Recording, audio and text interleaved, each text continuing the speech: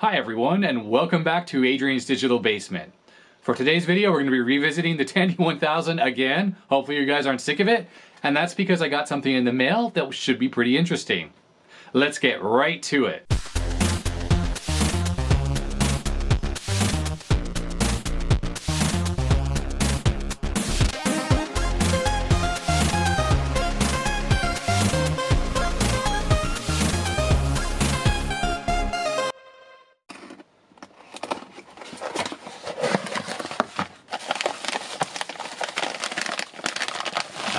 Yes.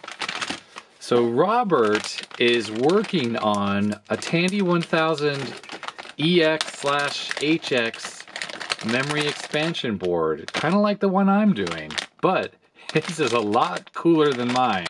This is Robert's board, and what's really cool about it is, yes, besides using the same Alliance SRAM chip that I am, and he actually borrowed the decoding logic that I did on my design to map that extra 96K into the high memory space, or upper memory space. His board, as you notice, has a lot more stuff going on because it also includes a serial port right there, DB9, and a compact flash. So this is essentially an XT-CF Lite, all integrated onto this one board. And there it is. There's the connector that goes into the Tandy. And I can see that he decided to use the slightly longer version. I think it's a 64 pin or something like that. And then he shaved off the extra pins. Now, he and I had a conversation about the compact flash card slot. And one of the difficulties is, due to the limited space available inside the Tandy, it's hard to find a compact flash card slot that isn't super expensive and that is also small enough to fit in the available space. So what he ended up doing, and it's a really smart idea, is he just added a 40-pin IDE connector, and then he bought one of these very inexpensive IDE to compact flash adapter cards from China, which he was then able to cut a hole in and drill holes for the serial port, and then he just cut the edge off here for the top. And that sort of solves two problems in one, where it adds the back metal plate, and it's a very inexpensive way to get a compact flash card. And there we go, it's all in one. That is a really creative use of these very inexpensive adapters here. It saves having to surface mount the compact flash card directly onto his PCB, and then it saves having to deal with some type of a backplate. So besides wanting to borrow the decoding logic for the RAM, one of the other reasons Robert reached out to me was he wanted help with testing this board.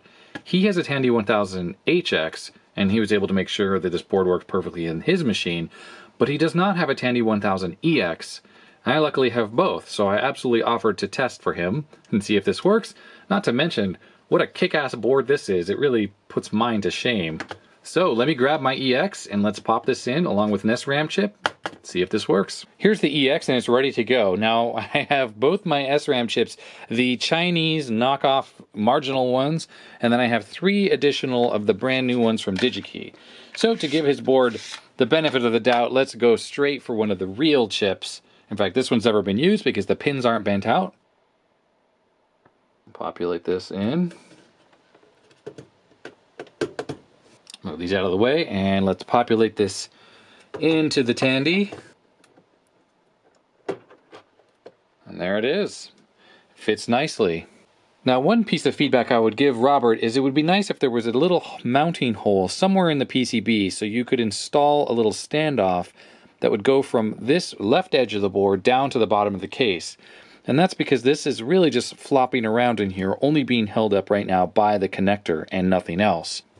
On the original cards that go into this machine, it has holes along this flat plate which allow you to screw it into the back of the case here for support. Looking at the way that the slot cover mounts here, there's a little bit of a gap between the back of the case and the slot cover. So even if we drill holes in the slot cover, you wouldn't want to just cinch it down with screws, otherwise it would pull it tight and kind of bend everything out of shape. I suppose what could be done is I could just drill a little hole into the slot cover on the left side here and just put a screw in there and just not tighten it down, but at least that would give a little vertical support on the left side. Okay, the 1084 is connected. Let's turn on the Tandy. 640K, so we're looking good right off the bat. Ah, look, and we have the XT-IDE Universal BIOS showing up there. Amazing, that's just Fantastic. So I'm booting the Tandy off my DOS 6.22 disk that initializes the upper memory. This will work because the way Robert mapped the upper memory on the SRAM is exactly the same way that I did it on my board. So the config.sys file that's on my boot floppy is actually just going to work. So first it clears the memory. Actually, I have it starting at C000, even though it's actually starting at C8000. And here it is loading everything starting at C800. It's loading DOS and some drivers and other buffers and things into high memory or upper memory. So at this point we have 610 kilobytes free. I'm going to use Checkit to run some memory tests, some exhaustive tests on his card just to make sure everything is working well on the EX. Alright, Checkit finished testing the memory in the exhaustive memory test mode, and it completely worked and checked out. Everything worked perfectly. So while we're in here, let's take a look at the Checkit information. So, like I said, 624K base, and I have a V20 in my 1000EX. And big thing is right here, we have the serial port, COM1, available. And taking a look at the memory map, we see we have from C8000 to DFFFF, that's the 96K, where the SRAM is mapping into high memory. It's using the same logic that I was using on my memory board. Now odd is that from C0000 to C8 should be the ROM chip or the BIOS for the XT-IDE, and it currently says nothing. Robert has the right enable pin connected to the flash ROM chip, and I'm wondering if it got erased when I booted and clearmemsys wrote to the memory and erased that with zeros. Let's just edit the config.sys and fix this so it stops trying to clear the part of memory where that ROM chip is. So here it is, where I have it set to C000. We'll just change that to 8 and write this to disk. So the ROM is still showing up. You can see it's at C000, so I didn't erase it, which is a good thing. So strange, it's still showing up as nothing and not showing the option ROM there. Don't really get that. Using debug though and looking at C000, we can see the XT-IDE Universal BIOS is right here. So everything is working normally as it should. I don't know what's going on with Checkit. Well, let's check out this OneFavor compact flash card in this. I buy these from AliExpress. Yes, they're from China. They're very inexpensive, and I have good luck with these working in all sorts of old computers. Alright, so this card just goes in right here like this. Turbo Industrial CF card. Thumbs up. Booting off the C drive. Wah wah wah. It's not booting. I'm actually not sure what's on this CF card. It was stuck into one of these adapters I was using on one of my other computers, so I figured it's got DOS and whatnot on it, but I haven't actually checked it and it's not booting, so I'm gonna check it out. So I've been working on getting the compact flash working, and look, having a problem right here. But I actually don't think this is a problem with Robert's board or his design. That error happened on this card right here. I actually have several of these cards and I have no problems using them on 46s and Pentiums, things like that. But in my IBM 5150 and 5160, these also have all sorts of issues. In fact, they work so badly in those, they won't even boot. But in the Tandy, they seem to boot, but then I've been having all those freezing problems. I'm pretty sure that's related to this card in particular. So going back to the original card I tried that didn't boot, I checked it on my PC and it was blank. So that's why it didn't boot. So I have configured it, copied a bunch of stuff on there, put DOS on there. Let's plug this in, see what happens.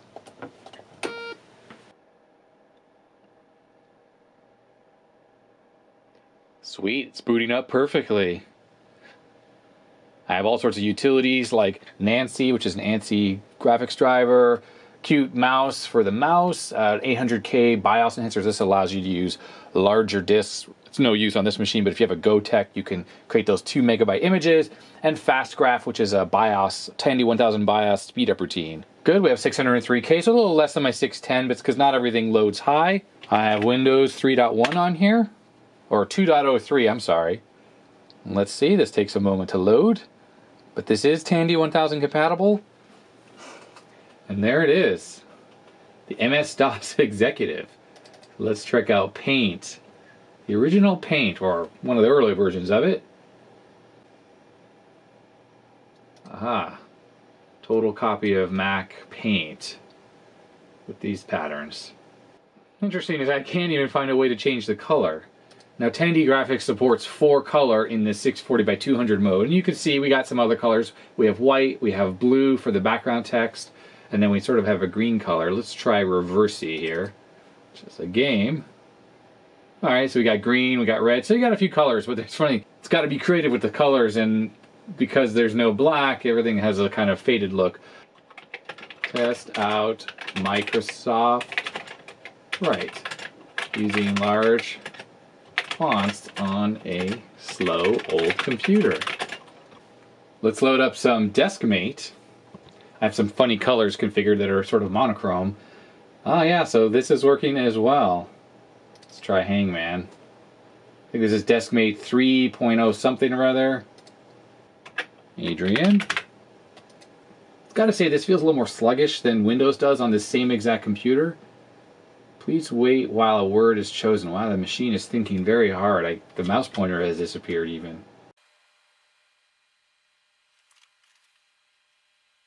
Oh, look at that graphics. All right, S. Nope. R. T. There's a T.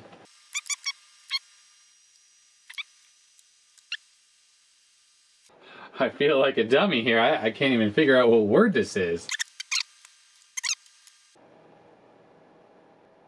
What word? What's that? Eucalyptic? What? Okay, that's crap. Let's try Prince of Persia.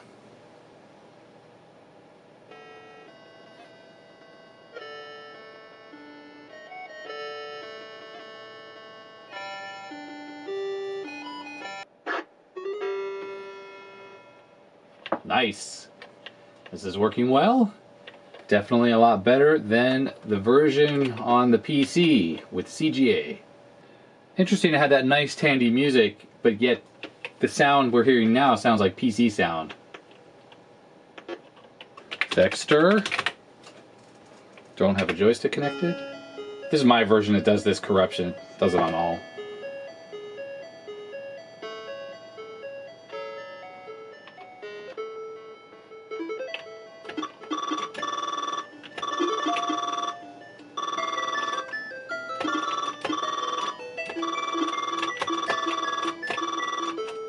The first version of Tetris, actually made in Russia. It's text mode, so this actually works on any PC. Oops. The control scheme is a little strange on this version. And I died. Let's try some WordPerfect.